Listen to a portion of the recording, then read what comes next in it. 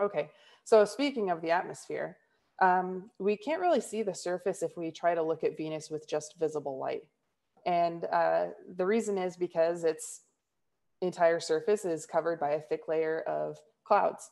And those clouds are made primarily of sulfuric acid, and they're about 20 kilometers thick. And this covers a 30-kilometer troposphere. So if you were on Venus's surface, it would be sort of, uniformly warm. There would be some gentle breeze, but never strong winds, because its entire surface is uniformly warm. So there's not very much temperature difference from place to place to cause strong winds to form.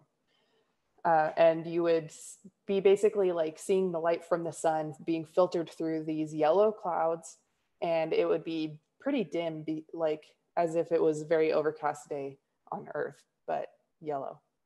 So pretty creepy from my perspective. But anyway, you wouldn't want to stand on the surface because the 88 atmospheres of pressure would be absolutely crushing. So compared to the pressure on the surface of the Earth, right, at sea level, Earth's atmospheric pressure is 1 atmosphere. If you've ever gone scuba diving or anything, 30 feet underwater, the pressure is 2 atmospheres. So this is already something that, divers have to dive slowly to acclimate to that amount of pressure. So you can imagine what a huge difference 88 atmospheres would be. And then the surface temperature is uniformly about 750 Kelvin. This is above the melting point of lead. And nevertheless, we've landed a probe there. So if I'm not mistaken, these are the Venera mission from the Soviet Union in, I want to say, the 1970s. They landed a probe and they took these photos before their probe melted down. So it's not a very inviting place to explore the surface, unlike Mars, where we regularly send probes to go do various missions. The engineering to even get the probe to the surface without, burning up in the thick atmosphere and also being battered by these sulfuric acid clouds. Yeah, the engineering has to be outstanding. Okay, so we can get a feel for the surface features if we can somehow peer under those clouds. Okay, I'm seeing most votes for C, imaging radar, and that's exactly right. So ultraviolet telescope would not be helpful. Laser light is a visible light wavelength. So we haven't talked about this, but the spectrum of light spans visible light, so the colors that we see, infrared light, which is the heat that we discuss in the greenhouse effect, ultraviolet light, which is higher energy light than visible. And then farther down on the low energy side of the scale is radio. So that radio light is able to penetrate the sulfuric acid clouds instead of the visible light, which reflects off, and the ultraviolet light also reflects off. The infrared light is absorbed in the atmosphere, so it can't reach the surface, bounce off, and come back to the spacecraft. But radio, because it has a long wavelength, doesn't get absorbed by the types of molecules in the atmosphere. It's just too low energy to interact. So thinking back to that PhET simulation, the color of light that different molecules interact with depends on their shape, and it depends on their, the atoms in the molecule. And radio doesn't interact with basically any gases. So it's really handy for imaging for that reason. And especially on Venus, where you can't see through to the ground with visible. So radar, you're probably familiar with, radar as kind of the radar guns that police use to see if you're speeding, right? So it sends a signal to the surface, and then that radio bounces back.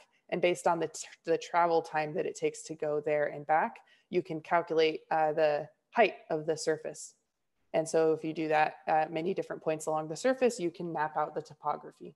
Okay, so I saw most of you come up with similar feedback loops. I chose to illustrate mine in maybe a different way. I tried to use color coding to describe which one of those were feedback loops that increase temperature and which of those are feedback loops that decrease surface temperature. The first thing is that we don't really know if Venus did start with oceans on its surface or not. It likely did start with liquid water, but we don't know whether that liquid water was definitely condensed into oceans, or whether the liquid water was kind of more transient and much of it was in the atmosphere during the entire evolution of that planet. Anyway, here I assume that Venus did start with a liquid ocean. And in that case, because Venus is closer to the sun, it receives more solar radiation, so it has a higher equilibrium temperature.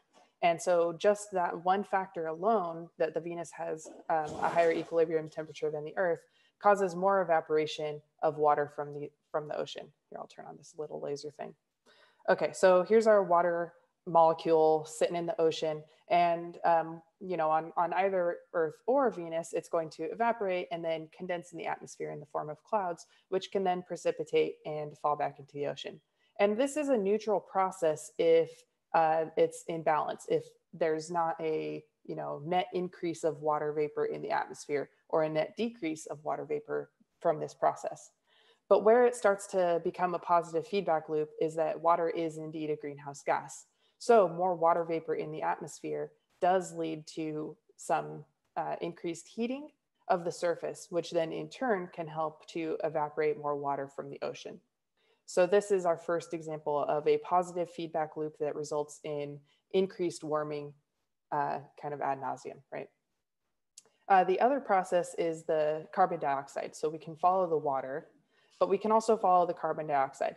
And it can either be dissolved in the oceans, bound to surface rocks, or hanging out in the atmosphere. And with increased temperature, more of that CO2 can be forced out of the water. More CO2 can outgas from rocks. And so then the process of pulling CO2 out of the atmosphere is that it dissolves in water and precipitates onto the rocks. And that's where it can then be locked onto rocks. So there's actually two processes here. One is just a gas exchange from dry rock, and the other is weathering of rock that locks away CO2. Okay, so how does this form a positive feedback loop? If there is increased surface heating, there will be more outgassing of carbon dioxide from the rock. And so that will lead to further heating, which will then lead to further release of this gas. So that's why this arrow here is part of this feedback loop. It doesn't really have, a good way to pull more CO2 out of the atmosphere. This process is a little bit simplified because there are differences in how common precipitation is at higher temperatures too.